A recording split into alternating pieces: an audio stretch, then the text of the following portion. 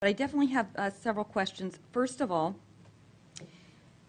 true or false, did the State Board of Education adopt these Alaska academic standards, which is stated in a letter to Commissioner Hanley that are approximately 95% are tracked nearly identical to the Common Core? It is the State Board of Education that adopted these Alaska academic standards. Is that correct? Yes, we did. Yes, you did. Okay. Second, I would like to know if this is a true or false statement.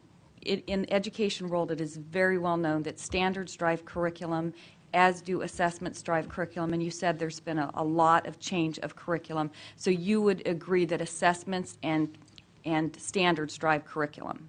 Yes. Okay. Our board is a policy board.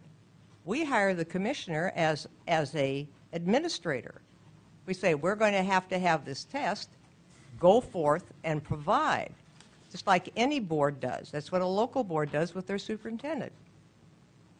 Well, not exactly. I want to know what influence overall. So you guys set the standards for the state of Alaska. Is that correct?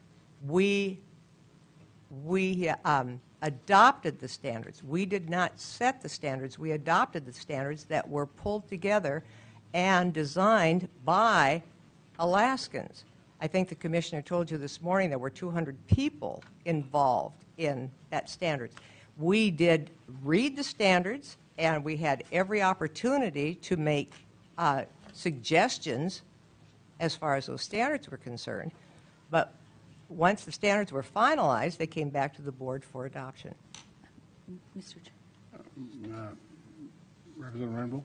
Thank you. And I guess my point is, it's, if there were 200 people or so, to me it's highly unlikely that they would come up with a document almost identical to the Common Core nationalized standards, and that's something for another debate for another day. But I just feel like if truly 200 Alaskans, like you said, were writing these standards, it's so highly improbable that they would be nearly identical or tracking identically, 95% plus, to the national, if truly they were the author of the standards. But a question, right. Mr. Chairman, with this very tight fiscal situation that we're in, several $billion short, can you tell me how much the standards, writing the standards and implementing these standards, the cost of the complete change in a lot of areas of the curriculum, the teacher training, the broadband, the computer, the assessments,